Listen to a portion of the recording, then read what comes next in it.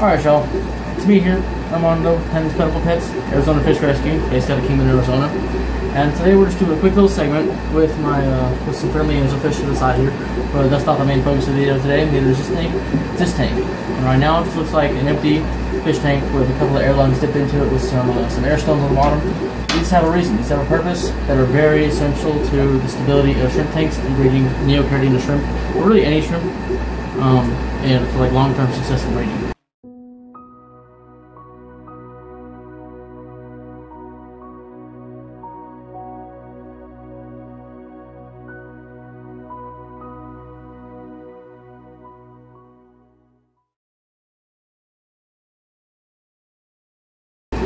And that is with pre-treated water. So the way I like to do it, and the way me and Matt do it, is we pre-treat the water for a day beforehand. And we have this tank up here, which is on the top row of the fish tank. We're up high today. The roof is right here. And this is on the shelf above our shrimp tanks, just right here in the middle, above all of them. And so one of the main things that give people problems when it comes to their neocaridina shrimp breeding and just having a little bit of trouble with it is them doing too big of water changes with too large a water chemistry and having ill effects on the parent shrimp. And what that means is either when you just run water straight from your tap to your shrimp tank, say you do 50% water change, even 20% water change, and you run water straight from your tap to a shrimp tank that has not had a water change for a week, a month, or a couple weeks, or anything like that, it's going to shift the water chemistry sort of fast. And the shrimp, especially neocaridina shrimp I've seen, their response to sudden water changes is to molt for some reason. I'm not exactly sure the science why, but they molt. And what that does is, if you have a shrimp molt too often, an adult shrimp I've noticed should only molt about once a month. And if you induce a molt once a week or once every 2 weeks, you get a thing called failed molts, which is also associated to be the ring of death on neocaridina shrimp, where it looks like a shrimp with a ring around its midsection and it's dead. And people call that the ring of death. And what I've noticed had to be found is from an inability to molt correctly. So when a shrimp is ready to molt, they start to secrete an oil between the layer of their new exoskeleton and the one they're about to shed.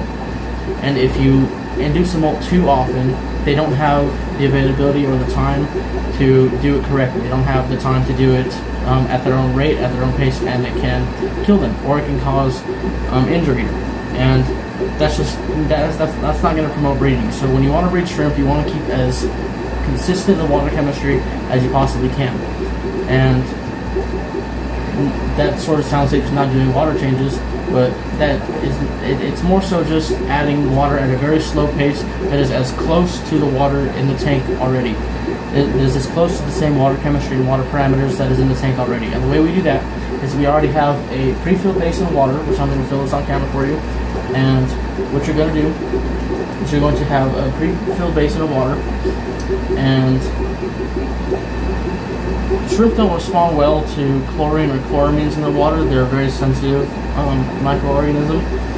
And when you just throw water in straight from the tap or straight from anywhere, one, the TDS is going to be different than the tank most likely, and two, there's going to be a slight trace of chloramines or chlorine in your tap water if your local municipal tap water treats with that. And even if it's a small amount, the shrimp will be sensitive to it. And so what I like to do to just kind of X out all that potential possibility and all that potential ill effect from that is I like to pre-treat water. And all we're going to do is we're going to fill this tank with water, and we're going to let it sit with no lid, and it's going to be exposed to the atmospheric oxygen and air around it. And what that does is it's going to slowly evaporate over the next day. It's going to evaporate out all the chlorine and chloramines in the water, and we're still going to treat with prime anyway, just because it can't hurt anything, it can only help. So we're going to treat with some prime when we first fill it up, and it's going to sit exposed to the oxygen for 18, 24, 36 hours. Really, I like the minimum to be 24, but you can do 18. I just like to, again, close off as much potential for anything bad happening. So we're going to fill this tank up. It's going to sit here, just not doing anything. Maybe with a slight bubbler just to have some surface agitation to get that chlorine and chloramine evaporated out faster. and then the next day, tomorrow, or whenever he decides to use this water, it's going to be clean, pre-treated. And another thing it's going to do is it's hot here in Arizona right now, so the tap water that comes out is hot. And I like lately, whatever time of day I like to use water right now, it's coming out at anywhere between 82 and 90 degrees. It's hot, and these tanks are unheated, but the room is it sits at a pretty nice warm temperature. Like I'm warm right now. And so I'd say these are probably around like between like 76 to 78 degrees, maybe 79, pushing 80. And so we don't run heaters on these tanks right here, but still, if we throw some water just directly straight out of the tap, it's coming at 86 to 90 degrees. It's going to boost this temperature up, which the shrimp can not respond to that very well. Even if it doesn't kill them, it can cause them to molt sooner than we like, or it can cause them to get sick. It can just cause stress. We don't want to cause stress in our shrimp. What we want is just a straight line, as peaceful nature of their lives as we can possibly get, so that we can have them producing eggs in their ovaries, and which can eventually be fertilized, and they can become berry shrimp, where they hold on to shrimp, on their undercarriage. And so that's what we're gonna do. I'm just gonna fill this tank up, treat it with some prime, and I thought we'd just give you guys a little segment on that. Why we use pre-treated water instead of doing regular water changes like how we use for fish, because fish can handle a lot more. Fish are a lot more hardy. I also use this process for my fish fry, I should say. My regular fish, I just do water changes, just with a python straight from the tap. But my fish fry, I think of them to be the same sensitivity. Even if they're not, I think about it. It's just that we can have higher survival rates, and they can have more success and raise more fry to adulthood, or just selling size in general. And so I like to do this method as well, just water changing with pre-treated water. So when it comes to a shrimp water change for us, looks like you drain the tank 50% or 20% or whatever, and we just refill it back up with this water that has been sitting. All the chlorine and chloramine has evaporated out, where it has also sat in the same room, basically right next or right above the shrimp tank, so that way the water that's going in there is the same temperature, so they don't have any temperature fluctuation. So that way, the only thing that can be a little bit different is TDS, and with that, and what these airlines are for,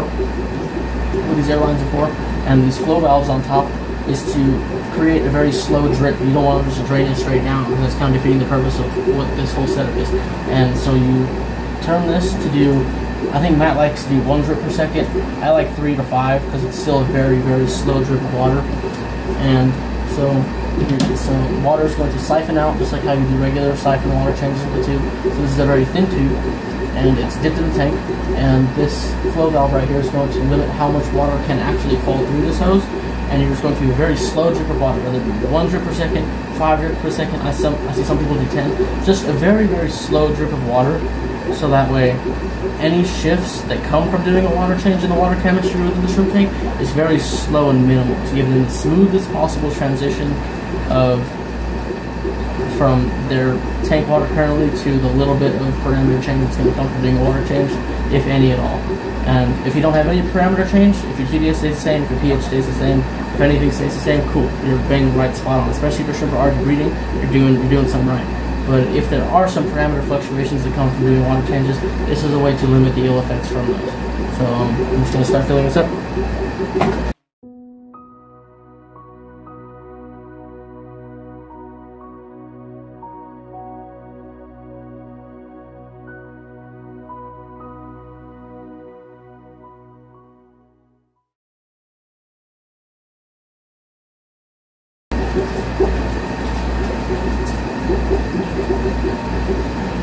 Alright, and it's filling.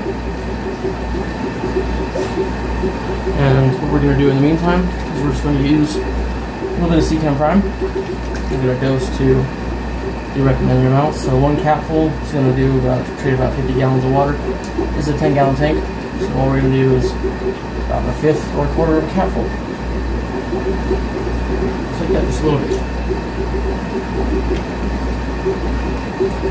So the temperature of the water that's going in the tank doesn't matter right now, because over time it's going to cool down to, because it's going to be hot, because no matter what temperature you have our tap water on here in Arizona right now in the summer, it's going to be hot.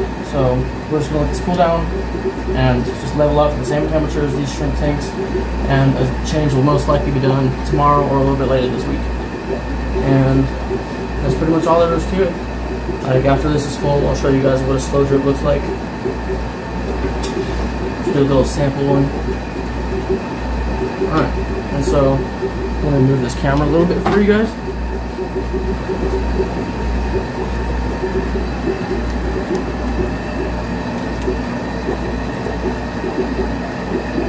Actually, let's move this back some.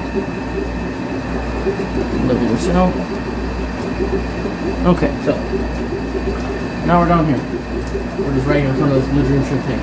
And this is a hose that's connected up here. And we're just going to do a sample test. We're not going to do a full water change. We're just going to show you what it looks like. So right now this is a hose that's leading up to this tank with a flow valve on it.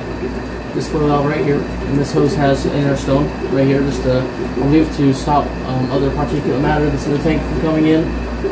Any snails from getting stuck in the hose, or just to also slow water flow. And we're just going to do a little, just bring a little bit of water through. Actually, don't know this flow valve's open.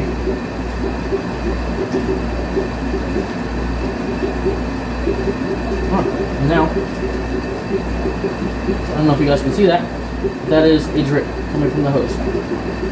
And if we turn this valve, you guys may or may not be able to see it. If you guys turn this valve up here, and if you turn it open, if you open it some more, there'll be more water dripping out.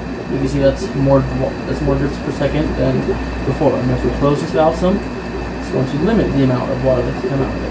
So just like this, if you close the valve, so if you close the valve just like that, you can see now it has cooled out, it has chilled out to maybe 2-3 drips per second.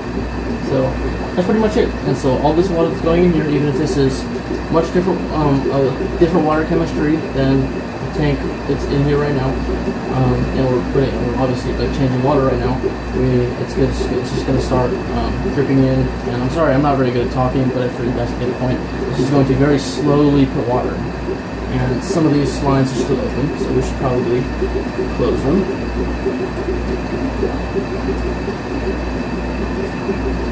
So that way we're not overfilling tanks. But yeah, that's it.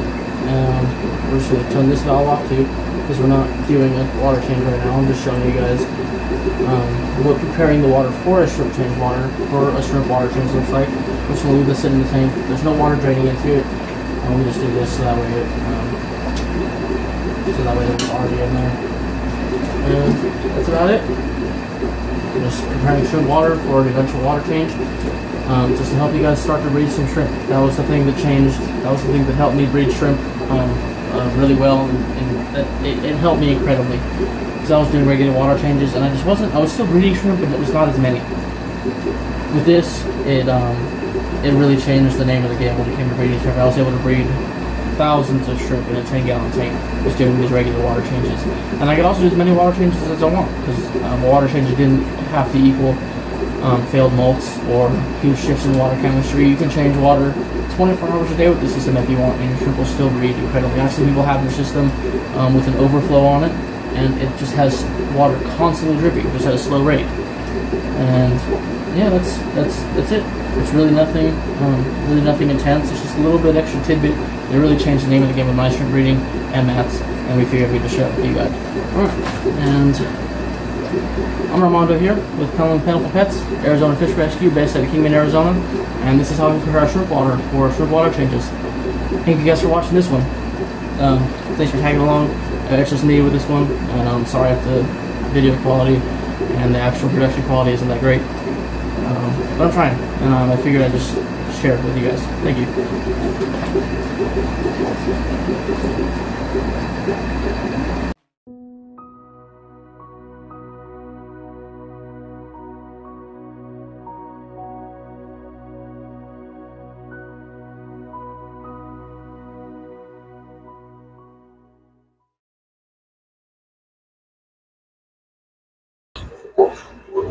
Hi there, I'm Matt. I'm Armando. And we're Pendley's Plentiful Pets, Arizona Fish Rescue, based out of Kingman, Arizona. Thank you so much for watching. Please like, comment, subscribe, maybe throw a share out there. Be much appreciated. Every little bit goes back towards these fishies.